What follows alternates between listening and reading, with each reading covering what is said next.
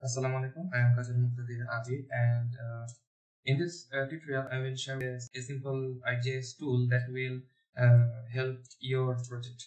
So I have two NDVI raster for Brotherhood Song Forest.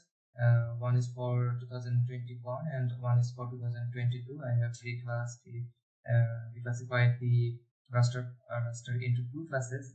The one is 0, that is non-forest, and the forested area. And I have downloaded the raster from a Argentine app that I have developed, and I will also share you the code. So when we try to calculate the changes, we basically use the raster calculator tool.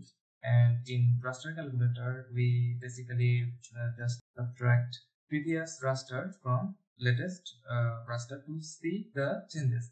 So this is the output of the raster calculator, and you can see I have the raster calculator have given me three classes. The one is -1, 0, and 1. So let's see what the value actually means. So -1 is basically when there is a forest in 2021, but sorry, if there is no forest in 2022, but in that pixel that where a forested area in 2021, that will give us the number of -1, and that will be the forest cover loss for that pixel, and will is represented by -1. And when there is a forest in 2022 but there was no forest in 2021, that will give us a result of 1, and that will be the forest gain, and that is represented by blue. And there is two more conditions. So what if there was no forest before and in 2021 and no forest in 2022? That will also give a result of 0. And what if there was a forest before in 2021 and there was also a forest in 2022? That will also give us a result of 0.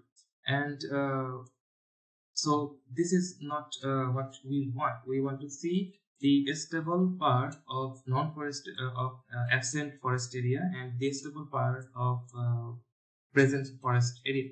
So to calculate this, I have created a tool in ArcGIS that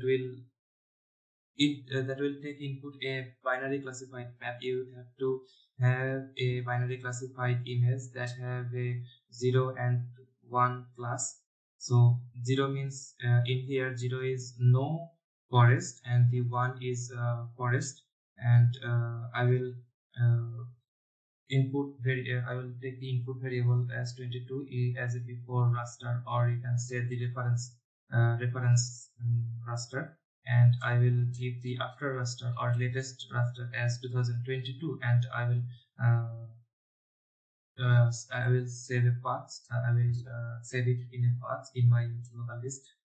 So I have already calculated this one, so I am not creating it again. So after you run the script, that will create a file in your local disk. Where you save the file, you have to then drag and drop your raster file into the ArcMap. So what it will give us these, so I have renamed the classes. So first you will get this value like -1, 0, 1, and 2. So -1 is loss, 0 is stable, that were absent. So in this case, for the stable but the forest were absent in both present and future scenario, and 1 is the stable, that means the forest is present in both future present and past scenario. And the gain means there was no forest in before, but the forest was present in 2022. So let's see what this map looks like. I have not changed the color palette, and you can see the these two raster are totally different, and this is a very important part for a research or your project. So you can use this tool to see the change and in a more appropriate way. And I will share the tool with you uh, as a Google Drive link. And that was all for it. So thank you for watching my video, and you can go to that in the description to know more about this, and the what are the before raster and the after raster. And you can also check my LinkedIn profile. Okay, so thank you for watching.